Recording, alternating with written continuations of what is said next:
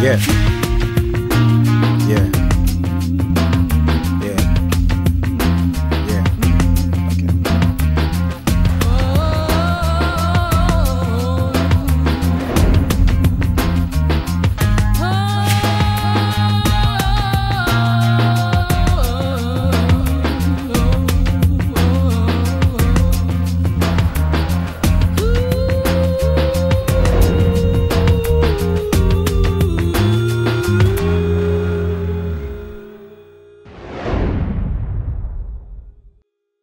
Good morning, everyone. Thank you very much for joining me today on a special day, the 17th of January, 2022, to celebrate Professor Jelili Omotola, the 7th Vice-Chancellor of the University of Lagos, as Vice-Chancellor from 8th of May, 1995 to September 2000, when he resigned as Vice-Chancellor. He was actually elected for a second term, but he only did about one term of the second term. So what today is about really is to give you a sense of who this man was, my father, who he was. I mean, his career in Unilag, which is where he made his name, was from about 1971 to 2000. So you're looking about 29 years. 24 years after he got employed at the university, he became the Vice-Chancellor, but of course he had been Dean for 2 terms from 1986 to 1990, and he had been Head of Department of Private and Property Law from about, I think it was 1980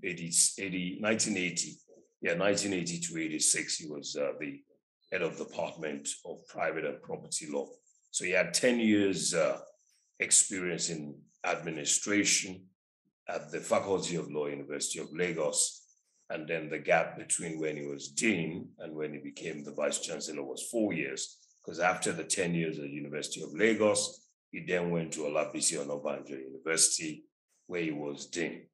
Now, just to give you, of course, we're marking the anniversary of the renaming of the multipurpose hall, which he built in around the second term. I believe it was the first term when he was in the university. I was not in Nigeria when he was the Vice-Chancellor in the early part. I only met the latter part of his VC-ship when I arrived in 1999. So he was Vice-Chancellor for about almost 2 years during the time that I was in Nigeria, and then he resigned. I'm going to give you a sense of who this man is. Firstly, he built that multipurpose hall, which seats 5,000 students out of a population of about 30,000 or so at the university. In fact, the university has about 60,000 people, where a lot of them are non-academic staff, and some people don't live on the campus.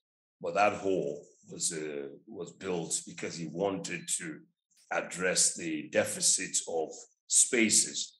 If I remember, because I also went to Unilag, I graduated in 1988, and I remember that we used to have problems in terms of, especially in faculties like science, where there were a lot of students, they used to have problems in being able to write their exams on a table and a chair. So that prompted Jelili Adebisi Omotola to respond by building that edifice, which is now named after him. So we thank the university for honoring him and naming the university. It's now the Jelili Adebisi Omotola Hall. So as you enter the University of Lagos gates and you go past the turning into the education unit, what they call the College of Education, which is by the gate, the very short right you see there, you see the building. It's on a very small piece of land, but we thank the university again for having taken that bold step. So let me just give you a sense of my father's trajectory, at least as I know it. But by the time that he got to England, he was there in 62, and he went to study his A-levels. So 1962, at the age of about 24, he arrived in the UK to study. He studied in Ahmadiyya College in Ibadan, where he had a nickname called Senior de Homo. Senior de Homo. Of course, his surname was Omotola, but Omo is the detergent that you use to wash your clothes. So he was a neat student. So they gave him a nickname, Senior de Ho. He used to have an handkerchief. If some of you remember that when you're in Nigeria, you sweat a lot. So your collar will get dirty because of the sweat. So he used to put an handkerchief, to save his collar. And so that was his first year in the UK, 1962. And then he joined the University of London, where he enrolled for his LLB. And that was in 63. And then by 66, he received 2 prizes, one in English criminal law and one in land law. That was in 1966, the same year that I was born. My father was already receiving presents, or rather prizes, for his academic brilliance at the University of London, Queen Mary and Westfield College, to be specific. And then in 1967, he did his master's degree again at Queen Mary and Westfield College. And then also in the same year, he was called to the bar. So he was called to bar, same year that he finished his master's. And then in 1968, he got a job at the Estate Duty Examiner's Office in Shepherd's Bush. And the same year, he got a scholarship from the Western region of Nigeria, which was the days of the Western region. And he got a scholarship to pursue his PhD. He finished his PhD in 1971 with the title, Possessory Title to Land under English law.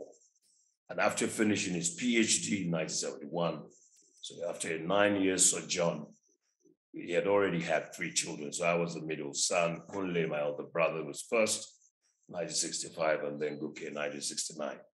And I suspect that what they then did, my mother and my father, was that they parceled Kunle and I to Nigeria so that they'll be able to handle the pressure of studies and work. So Guke was the only child who was with them, and they all came back together in 71.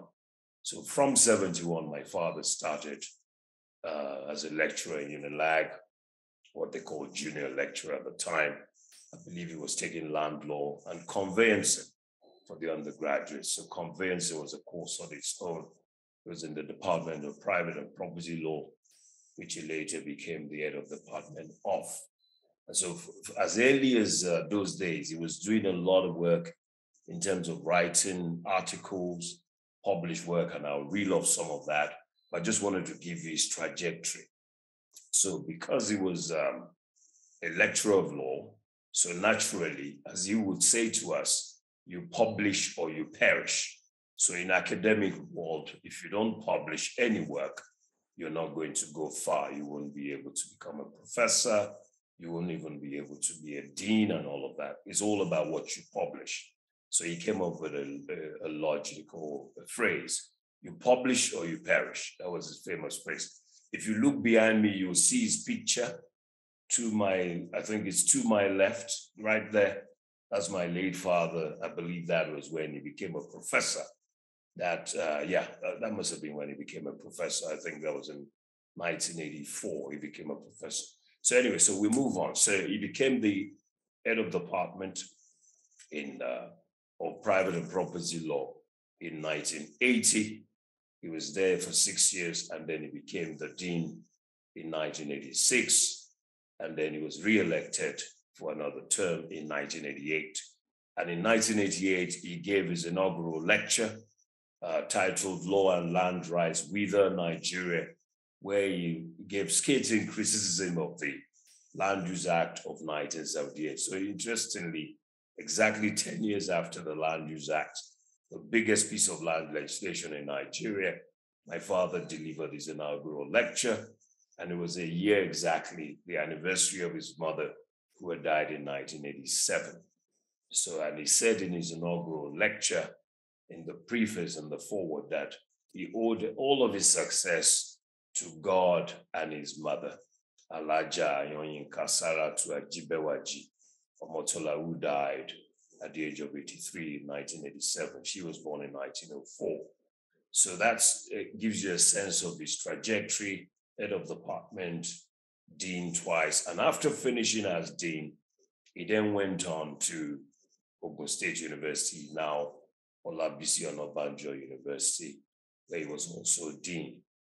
But interestingly, before he went to Ogun State University, he had done a lot of movements around Africa on the issue of land. So in 1990, he gave a seminal paper in Harare, Zimbabwe, on the implications of land reform, the Nigerian reality at the Land Tenure Conference in Zimbabwe. Of course, he also jointly co-authored the laws for the Gambia. That was in 1990 as well, when he was dean. That project was funded by US aid. And so he wrote the laws of Gambia as well. Now, let's now look at his vice-chancellorship, which is the main event, really, the renaming. His vice-chancellorship, I think, on May 8th, 1995. He said first that on the day he arrived at the university, that he was actually appointed in April 26th, but he started on the 8th of May. So he said that when he first arrived at the university, his first job was to go to the gatehouse of the university. And for those of you who know Unilag, you know that there are two entrances, one from the Abule Oje side, Akoka, and the other one behind that takes you to Sabo and all of that behind. The second gate, where you have the expressway, that's called the second gate. You go via staff school, and then you do a sharp right. It takes you down through the back. And he said he started at the gate because he wanted to find out, the welfare of those whose job it is to allow people to come in to the university, to secure the ones that were securing the population for about 60,000. And lo and behold, he found that they were using the bush as a toilet. So he was very angry, he was very disappointed, and he realized that he had lots of work to do. He also said, and I'll quote, in an interview he did with Cyril Stobber in 1998 as Vice-Chancellor, he said, "Let me tell you, I didn't come to office thinking of what to do. I was praying for the opportunity because I had made my name at Unilag. I felt I was a debtor and I must pay my debt. Unilag had done me so much good because if you say you don't know Omotola now, even before I became VC, it was difficult for anybody to say I should introduce myself. And it was true Unilag. So I came there to pay back. I saw myself as a debtor. By the time I asked for the office, and I knew I could do it, I believed it because of my record as HOD, as dean, even as well as OSU. I believe I could do it, and I just went to work. So this was his statement that he made on national television in 1998 in the middle of his vice-chancellorship. So what was Omotola known for? Well, one of the things that he said in that same interview, that when he got to the job, the first thing that he found was the hopelessness of the water crisis, that there was an ever-present no water situation. There was not a single drop of water in the university, and it was causing problems for the population, and rightly so. So he said he then went to meet the visitor, who's the president of the country, to say, I need you in two respects. One is to help me with the water situation, and the second is to build more hostels because the population was growing. And so that's what he did, and he got 4 boreholes in place. In fact, he said the only borehole, the single borehole the university had before it became VC they were not getting water out of it. So he said he then reached out to his friend who was a minister for water at the time, Minister Yewa, that the minister then assisted him. So they got 6 boreholes in total, 4 from the visitor and 2 through the minister. So the university now has 6 boreholes. So his focus really was about results. So he did things like the work to study program is the one that introduced the intercom so that students, when you go and meet your lecturer, those days there was no cell phone. So you wouldn't have to be going back and forth. So you now call with the intercom, and that was easier communications.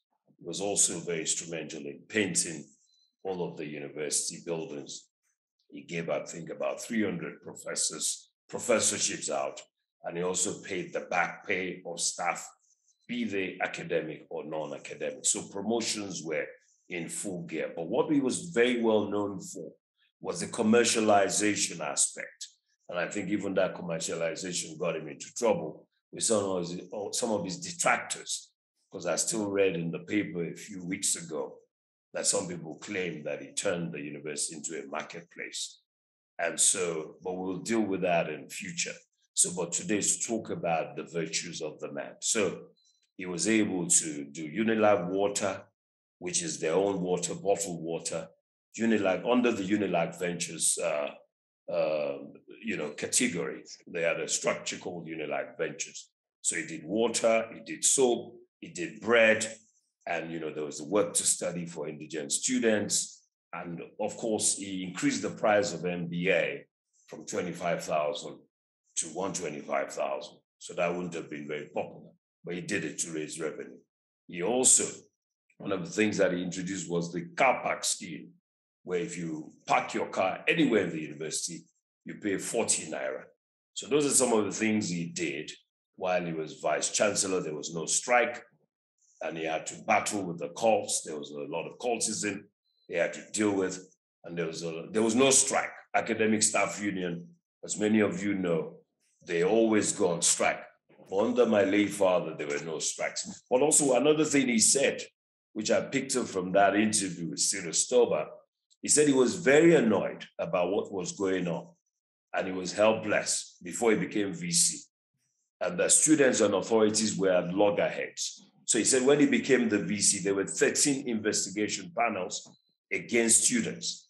And as far as he was concerned, he scrapped all of it. And then people said, oh, he was indulging the students. He then went to the halls of residence. And when he got there, he said he was so disgusted by the level of the conditions in which students were meant to live.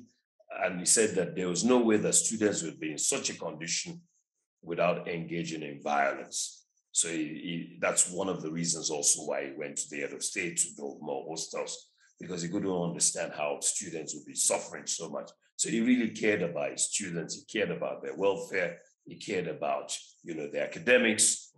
As a brilliant scholar himself, he really wanted them to do very well. So, and he also cared about, in fact, one of the things he also did was to get land for lecturers in places like Magodo and Kayeto, because if some of you recall, as a university lecturer, you're not rich. So where did you get money to build a house? So they were renting, staying in the staff quarters. So he managed to address that as well. So he was a man that looked at every angle of not just the students, but also the staff of the university. So I told you earlier that he arrived in England, 62.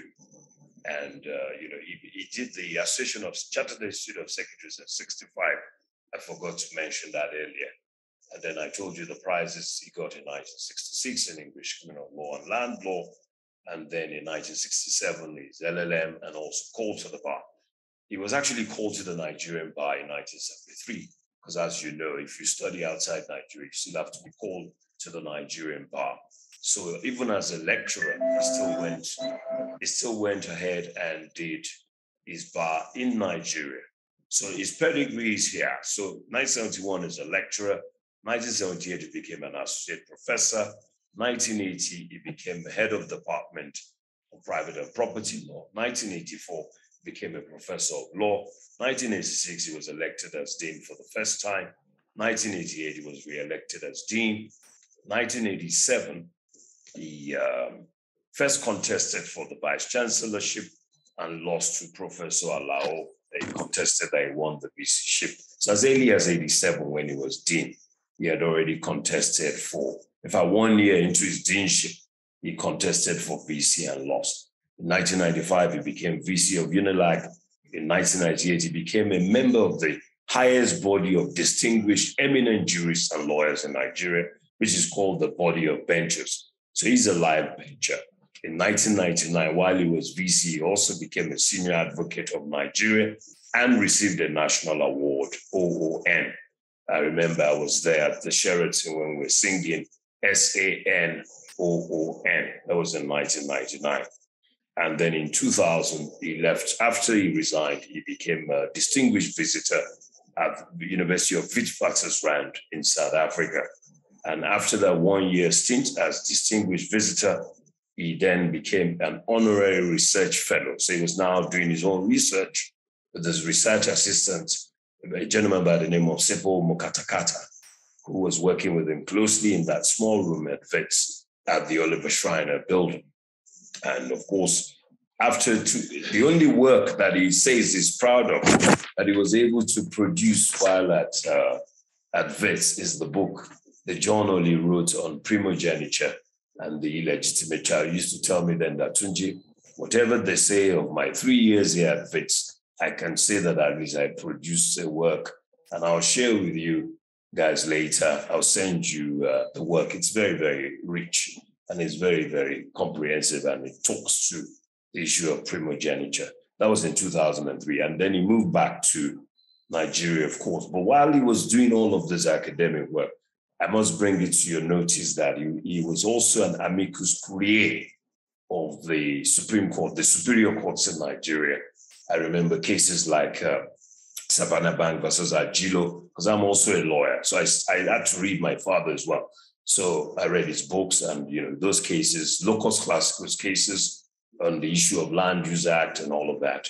And then he was also mentioned in Awujubagbe and Chinukwe Light Industries, another case, Supreme Court case. So he was an amicus curiae, was a British Council fellow, he was a Fulbright senior African researcher. He was many, many things. He was also, he also got the Association of Commonwealth Universities Fellowship in 1989 when he was dean. So I think his deanship helped him a lot because all the Fulbrights and the British Council all happened when he was dean. I talked about his scholarship before. I talked about the Merit Award at the University of London in '66. The late professor also created a term. He invented a term. As a professor, you have to come up with things. So he created something called a deemed grant in order to distinguish it from the actual grant in the Land Use Act. It was first contested in the Nigerian Court of Appeal, and it was accepted as Professor Omotola's invention in the Nigerian Supreme Court. So he was able to add to the conversation about, deemed grant or granting rights in terms of land. And then I just wanted to give you some perspective on some of his professional qualifications. I've mentioned Sanship, Life Venture. He was a member of the Board of Studies of the Council of Legal Education from 1987 to 1991. He was a member of the Joint Committee of the Body of Benches and the Council of Legal Education on admission requirements for LLB in 1991. He was a member of the Governing Council of the Nigerian Law School from 1987 to 1991. He was also a member of the Governing Council of the Nigerian Institute of Advanced Legal Studies from 1987 to 1991. He was a member of the EXCO of the Lagos branch of the Nigerian Bar Association from 1987 to 1990. He was also a chairman committee on the review of company law set up by the Institute of Chartered Secretaries and Administrators in 1989. He was a chairman of the Nigerian Bar Association Committee on the review of the Nigerian Land Use Act in 1988. Now, obviously, there's more to the man than that in terms of his contribution to academic work in Nigeria, but also the Land Use Act and the Companies Act, as you can see, and even environmental law. For some of these books that I thought I should share are the Essays on the Land Use Act, 1978, which was produced by Lagos University Press. That was in 1984. Then Issues in Nigerian Land Law, 1991. Law and Land Rights, that's the inaugural that I talked about with Nigeria, delivered on Wednesday, June 29, 1988. That was 10 years after the Act came into operation. And of course, Possession of Land, 1994. I remember that book very well. It was published by Madam Ronke Fetuga under the publishing name Florence and Lambert Books. So when you look at this man's work, it cuts across. I mean, Law and Development, published, that was in 1987. He co-authored that with Adeogun, Professor Adeogun. And then Environmental Law in Nigeria, including Compensation. He published that book as well. Then another seminal work he did was the Report of National Workshop that was held at the University of Lagos in May 1981. So that was 3 years after the Land Use Act. They had already done a report. and that was under the Department of Private and Property Law. That was in 1981, so he would have been HOD at the time. Of course, there was cases on the Land Use Act 1983, which was 6 years after the act. Then he also created essays. He published essays in honor of Judge Taslim Olawale Elias, who was a former Attorney General and former Dean of Law. He did that in 1987. Elias died in 1991, 4 years after that book was published. And then he also did the essays on the Land Use Act, which he published in 1980. So in a sense, this is a man that really put his signature and stamp on land law in Nigeria and the rest of Africa. I mean, I told you about the book that he published, Indigenous African Property Rights System, a Tool in Land Reform. He delivered the paper there in the University of Venda. That was in 2001. So even in South Africa, he was still really at it. Then he also talked about the critiquing the national approach to land reform. That was in South Africa as well at the National Land Tenure Conference at the University of Durban in South Africa, and that was in 2001. So with all this said, my own sense about this man, because I got to know him very closely, the question is, since he died in 2006, what have we done to promote the legacy of such a great man? Well, as a family, we've tried our best, but I believe more needs to be done, because it's not every day that you come across somebody that has spent so much time in the university system. Even when he left the University of Lagos, he still came and sat in a small room at the University of Witwatersrand, and he was going around this country. He was consulting for NEPAD, he was consulting for the Agricultural Ministry. So from 2003, what have we done to try and, or from 2006 rather, since he passed, what have we done? Okay, firstly, we launched a book. He had already finished the book. The manuscript was already with publishers. We just paid like 4 million naira at the time for the book. So there was a master's class book. It's called The Secured Credit Transactions. So that was first published in 2007, posthumously. And I remember the foreword by Professor, I think it's not Professor Aluko. His name will come to me. But he said that it's not often that you see the scattered works of, in fact, I'm confusing the forewords. But anyway, he talks about the scattered work. I'm now talking about the compendium. So, but he's in relation to the compendium, which came later. This great professor talked about it is not often that you see the scattered works of an author being brought together. So I'm actually giving you the wrong information. That's to do with the compendium. But anyway, going back to the Secured Credit Transactions book, which is a master's class book, that book was published in 2007, cost 4 million. And then in 2010, the University of Lagos was very kind once again to do a posthumous award, not only for my late father, but all the vice-chancellors that had been from Saburi Bioba Kweni Njoku to Ade Ajayi and Alao and so on. And so my father, being the 7th vice-chancellor, I was there to represent the family. And the citation was also given by this same professor again, whose name escapes me, but I will bring the name home very soon. Now, so that was in 2010. And interestingly, the university was so generous that they gave us a big flat screen TV that cost about 380,000 naira at the time, which is about $1,000 in today's money. Obviously, then it would have been more than $1,000 today. And I remember sitting with the vice-chancellor at the time, Shofo Lue, and he said to me that, look, we have to do so much for your father.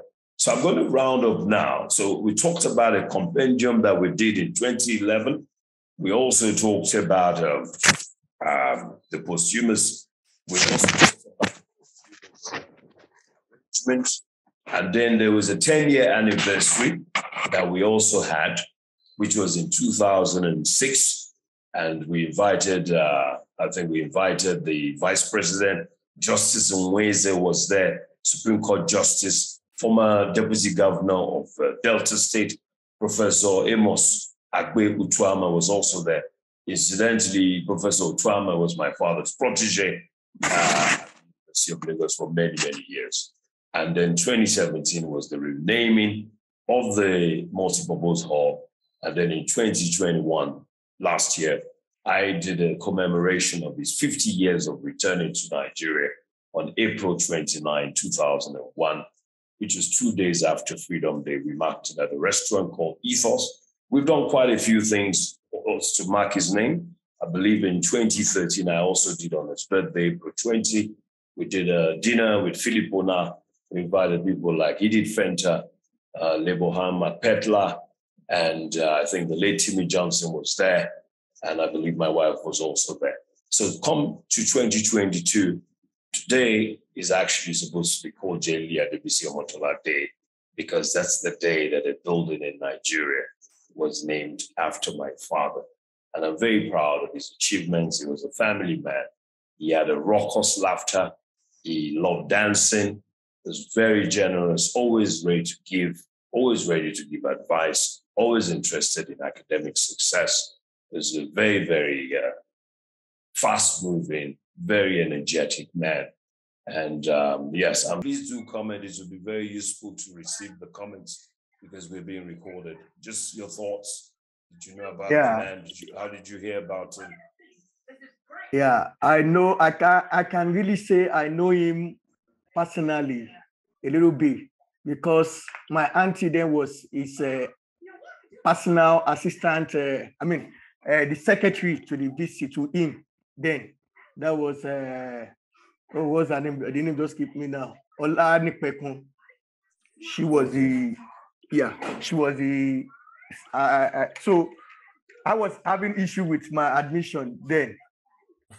When even the admission was You're closed. not the only one.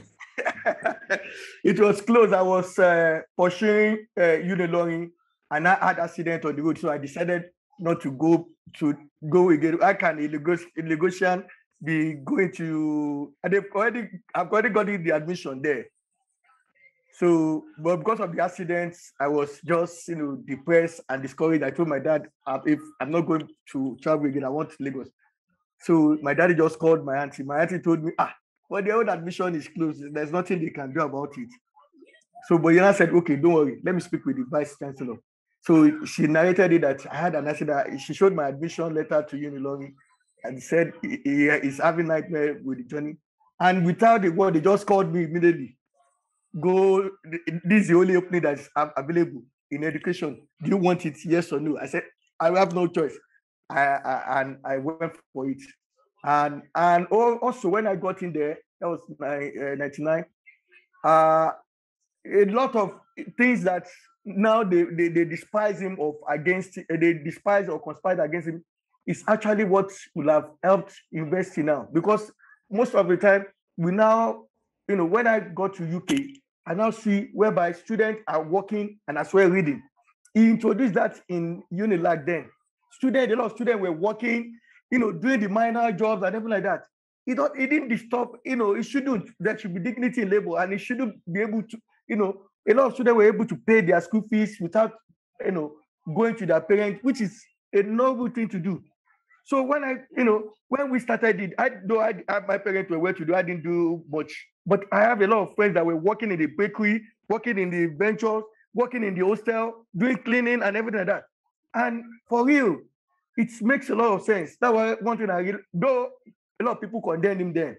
But if we have allowed it to continue, to have been a noble profession whereby university will be so much self-sufficient and or even not for so many things that is a visionary. That's why I said it. He's a visionary leader, a transformational leader. But it's also unfortunate that in Nigeria, too much nepotism, politics, and everything like that. When we see good things, instead of us to elevate and appreciate it, we try to look for fault and everything like that. And when he left, he was a decider for Unilag. Even the issue of courtesan, he brought all of them together. They said he's a member of courtesan, that's why he was able. But this is something that you can't just throw out of the system. It's already there, established. So we need to look at a way to bring them into the forefront, bring them out of the secrecy and bring them out to the open for them that everybody knows them, and then they can be able to control their activity. But at the end of the day, people condemn him, and those people went back again, and see what is happening now. They became even worse. So at the end of the day, I want to appreciate your dad. He was a great man indeed, an educationalist to the core, and may his soul continue to rest in perfect peace. And all the good things he has done will never perish. And I appreciate the University of Lagos for always constantly appreciating the good work the man the man did. And I believe it will never perish. So may his soul rest in peace again. Thank you very much for those kind words, Mr. Alder. I'm very honored and humbled to be able to deliver this memorial conversation on my father. I thank you very much. It began in Africa. Yeah. We are controlling transmission. Yeah. Yeah. How do you say? Yeah. Yeah.